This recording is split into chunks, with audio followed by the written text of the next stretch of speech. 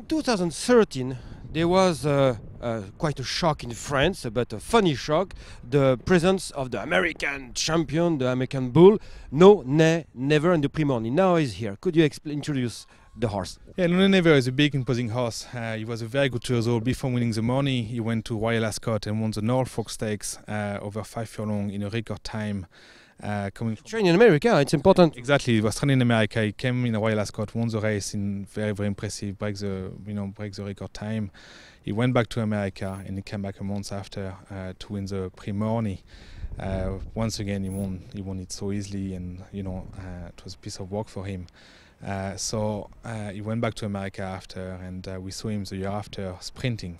That was really what he enjoyed, sprinting races, and he won a Group 3 sprint race in America, and he was second in the Breeders' Cup sprint as well. He's a big imposing horse, real sprinter, but he's got that lovely walk and lovely head on him, very good color and good pedigree as well. So hopefully, he'll give that to his progeny. Mathieu, personne n'a oublié en 2013 la sensation, un géant noir américain qui gagne le prix Morny américain, j'ai bien dit, No Nay Never, en battant d'ailleurs Vorda. Qu'est-il advenu? Ce n'était pas qu'un 2 ans, je crois. Non, exactement.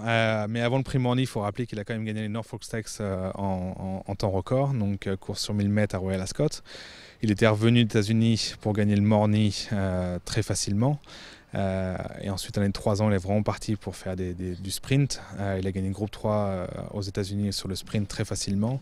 Il a aussi été deuxième du Breeders' Cup Sprint. Un petit peu malheureux, il aurait pu faire mieux. Mais voilà, c'est un vrai sprinter qui avait beaucoup de précocité et beaucoup de vitesse. C'est un cheval imposant mais qui marche très bien, avec une jolie couleur, jolie tête. Donc voilà, donc on espère qu'il va donner ça à ses poulains aussi. He's an American bred. So why did you choose to stand him here in Ireland instead of the American Ashford Stud, American Coolmore Stud?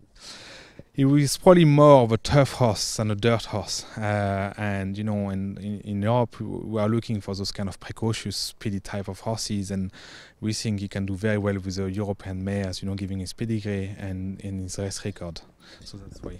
Ah oui, la question en fait, pourquoi avoir stationné ce cheval en Irlande plutôt que dans l'antenne américaine du Coolmore Stud Ashford, puisque le cheval est américain?